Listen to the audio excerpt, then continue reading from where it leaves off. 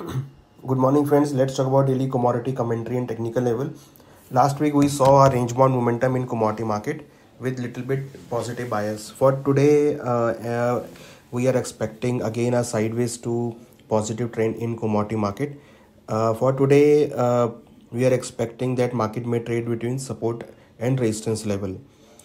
In this week, we can see most important data on FOMC front and even many economic data. So after the data clearance, we can see some clear momentum. But till we are expecting the market may trade between support and resistance level. For today, gold support at 61,863, resistance 62,452. Silver support 70,674, resistance 72,548. Crude support 6197, resistance 6478. Copper support 722, resistance 735. Natural gas support 173, resistance 193. Zinc support 222, resistance 232. Aluminum support 199, resistance 1207. For today, we are expecting that market may trade between support and resistance level. We hope that you will be benefited from this commentary. Thank you.